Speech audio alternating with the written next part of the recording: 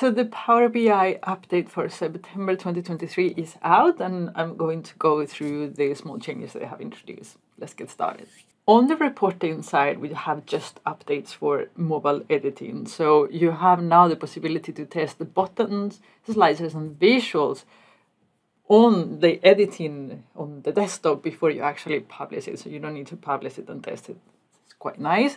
And the other one is to be able to adjust table and matrix column headers to fit as you like. Before it was predetermined, now you determine the width and it will be respected, which is quite nice. So for this smart narrative visual, now if you are selecting a value of a column, before you only display numbers, now it will display also text. I didn't know this was a thing. I always use measures, but if you're using it, now you know. Modeling in the service. So there are an important change here with how this is really impossible to work with.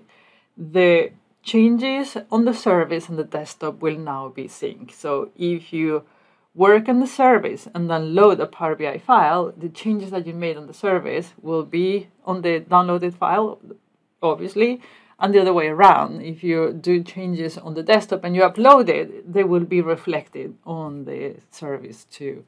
So this is extremely important for the service to be useful at all.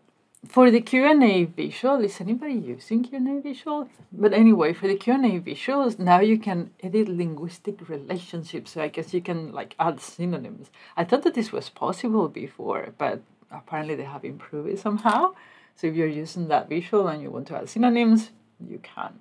Some more DAX changes, and this is for the min x and max x. They are adding a new parameter to both functions, and it goes like this. So you have a column that has mixed data types. So it's a column that contains, say, numbers and text and true and false. So before, min x and max x just evaluated for the numbers. Now with the new parameter, if you say true, it will also evaluate the text, but will continue to ignore the booleans. Okay, so if you say false, it will continue. It will just evaluate numbers. If you say true, it will consider the text too. And again, on the service, they have made changes when testing row-level security. So now, for the same database, when testing row-level security, you can pick which report you want to test for. And if you are testing for a specific person, you can see which important permissions that person has on the role that you're testing for.